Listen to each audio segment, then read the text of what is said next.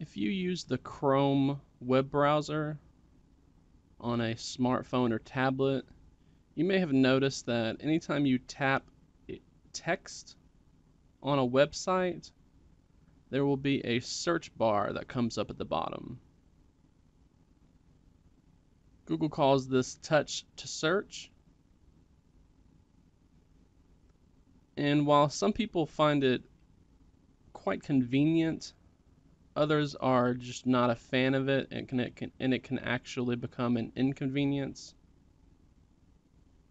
So today I want to show you how to disable touch to search from within Chrome. So naturally you'll just need to go ahead and open up Chrome. And to just demonstrate what this feature is, all you have to do is tap on some text. And then as you can see here, we have a search bar that pops up. Like I said, usually this is convenient, but sometimes whenever you're scrolling through, you can just accidentally tap something.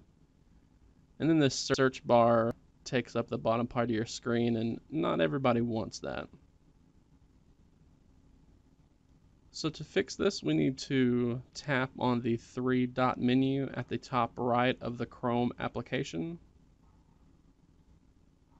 Then you're going to want to tap on the Settings option.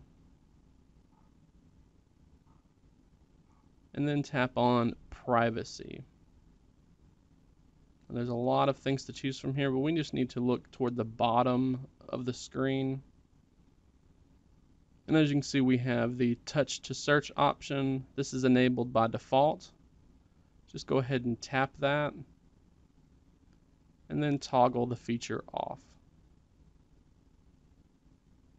You can back out of the settings section. So now you can see nothing happens whenever I just tap on a word. You can still highlight a word by long pressing. And then from here you can do a web search if you'd like. But that's how to remove touch to search from the Chrome application.